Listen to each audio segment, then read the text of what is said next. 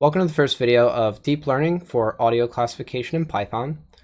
This video tutorial series is primarily meant for anyone who wants to get started doing some machine learning on audio data.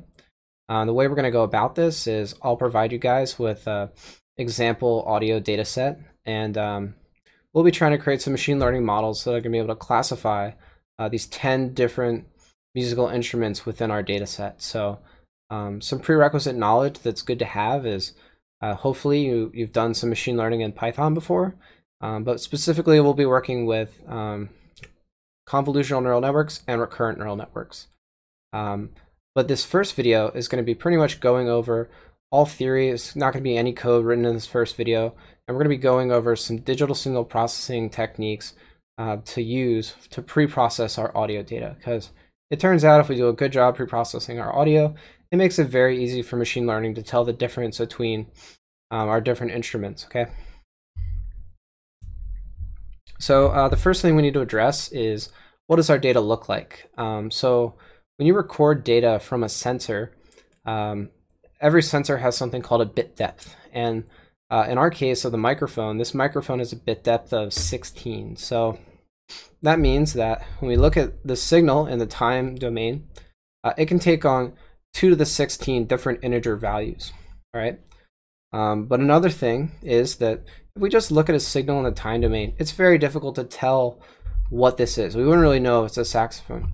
So one way to express the data in another format is doing something called the Fourier transform. And the way we actually kind of do that transformation was we use something called the fast Fourier transform. And this will construct this plot over here, which is called a periodogram. And we're taking the real value of the Fourier transform, which is what you see here. And it goes all the way up to this high frequency of right around 22 kilohertz. And why 22 kilohertz? Well, audio is typically recorded at a rate of 44.1 kilohertz, and this will leave us with something called a Nyquist frequency, which is exactly half of that sampling frequency, which is what you'll see here. So the Nyquist frequency is the highest frequency that we can represent from our environment. So let's say, okay, we're sampling audio at 44.1 kilohertz, and there's some kind of 30 kilohertz sound occurring in the environment. Our microphone's not going to be able to pick up on it because it can only accurately represent a signal that on the high end, the highest frequency it can represent is 22 kilohertz, okay? Which is fine because, and what you'll notice is, when you look at this periodogram, most of the content, the magnitude, so what this actually is, it's called a power spectral density estimate for all these different frequency bands, okay? And it turns out that usually with speech and most audio, most changes happening at low frequencies. So one pre-processing step we can do is we can downsample our audio. So it's very common to like downsample. In this case, I'll be downsampling to 16 kilohertz, and that'll give us a Nyquist frequency of right around 8,000. So that's quite useful because that's right where the data starts to become irrelevant after that point. So that's just kind of the basics of Fourier transform. Hopefully you guys already knew that, but it's going to be the backbone for everything we're going to do from here on out. So with that in mind, let's talk about the spectrogram. A spectrogram is really just taking periodograms and you're stacking them adjacent to each other over time. So if we take a look at this 1 second of time domain, we're going to create periodograms. So every 10th of a second, we're going to create 4 periodograms, and then we're going to stack them next to each other. And that's what we're seeing here. So we still have frequency on the y-axis. I'm only showing you like the first 2,000. And now instead of magnitude on the x-axis, we have time. So we can watch the signal change over time. And that magnitude becomes these pixel intensities when we represent it as an image, as like these spectral bands. So if you go back here, we saw we have one here, a lot of like high magnitudes in these specific frequencies. That's what you see here. They're being represented by this spectrogram. So the next thing we get to talk about, this is probably, it's used very widely for a lot of audio. It's called a short time Fourier transform. So it's not enough to just stack our periodograms right next to each other. There's a method called the short time Fourier transform where The idea behind it is audio changes continuously all the time, but what if we were to take just a small moment in time of the audio, and we'll assume that it's stationary. That's kind of the whole idea behind this, is that let's just walk through this example. So say we're sampling at 16 kilohertz, and we've got this time series signal. What we're going to do is we'll have a window, which the convention is to have a window of a length of 25 milliseconds, and then we'll have a step size. So we'll step this window forward at a rate of 10 milliseconds. So we'll kind of take this window size and then we'll step it over to compute our actual periodogram.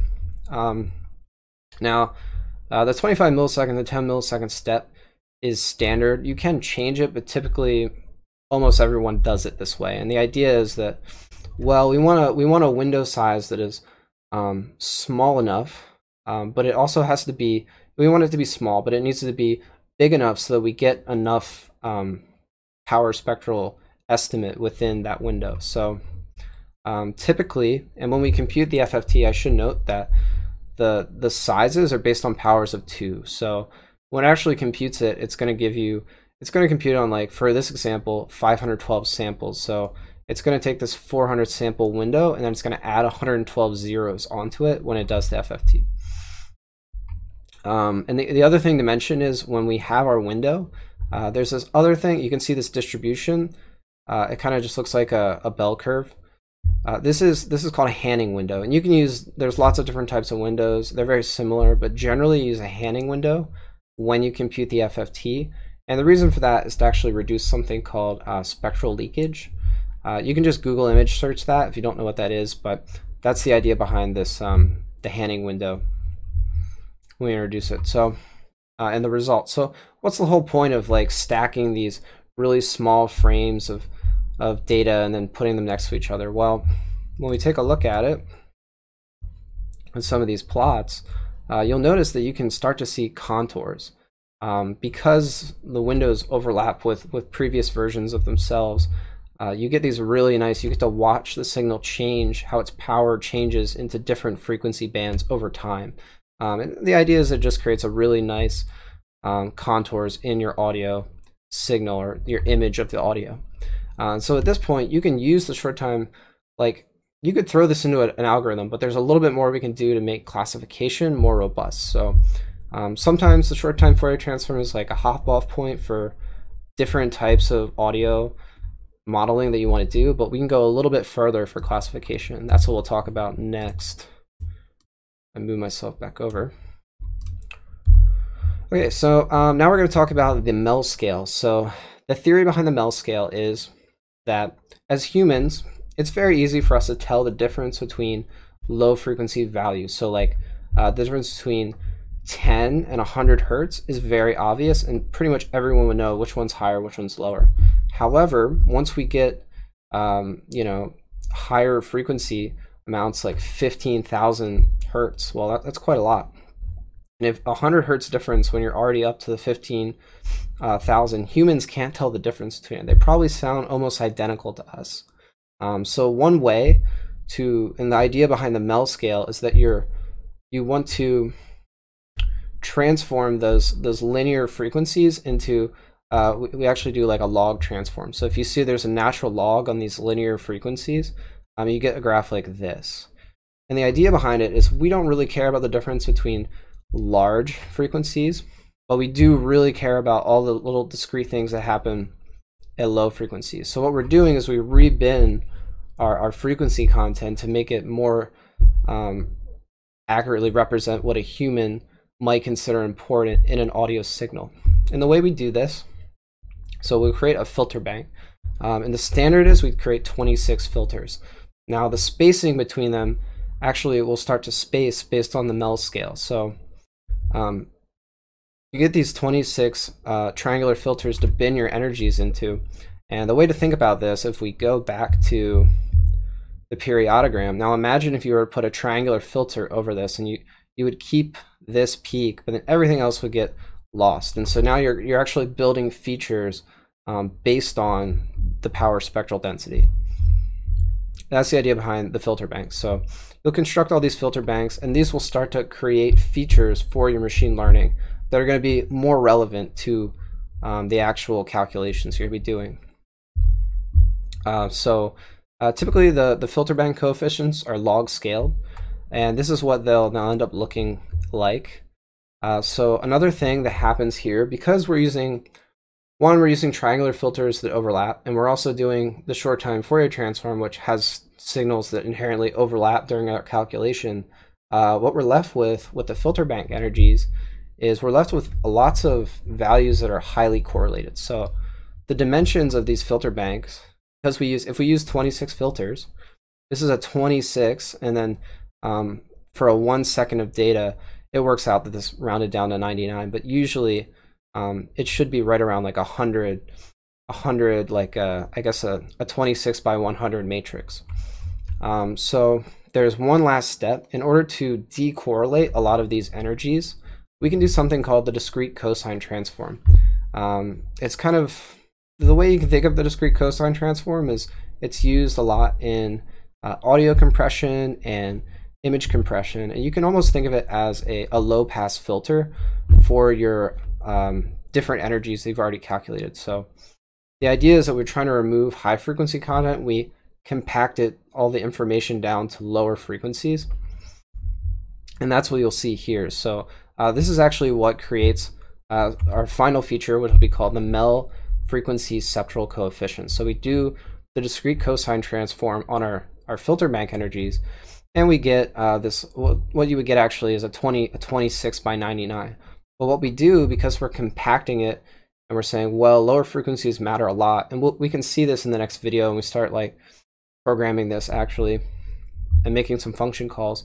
I'll show you guys why it doesn't really add much to have more additional like MFCCs added on. So what we do is we take 13, we take half of them and we discard them. So now we're only keeping the low frequency, and they all end up looking like kind of like a unique fingerprint. So if we look at this from the original, like the time series, they look very different. Like you could probably sit down and you'd be able to quickly memorize which is which, and I bet you could tell the difference between all 10 of these.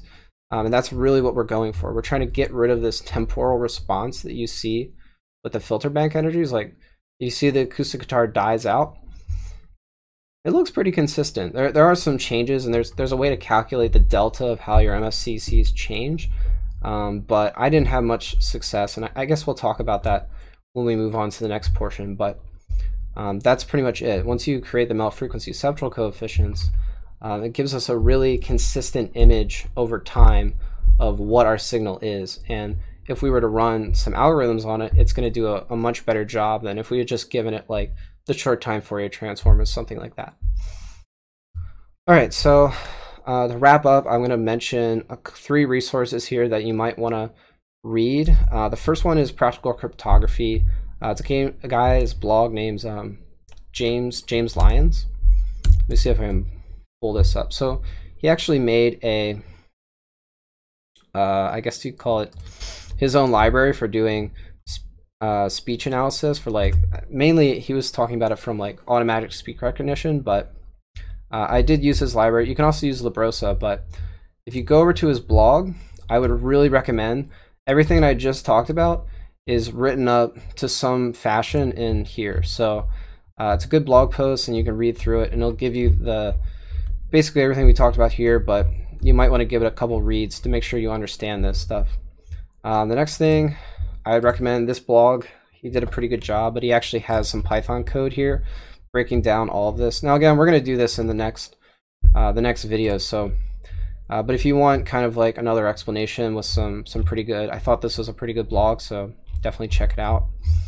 And the last one I would recommend is this kind of post on the discrete cosine transform. Talks a little bit about like, okay, well, what is a discrete cosine transform?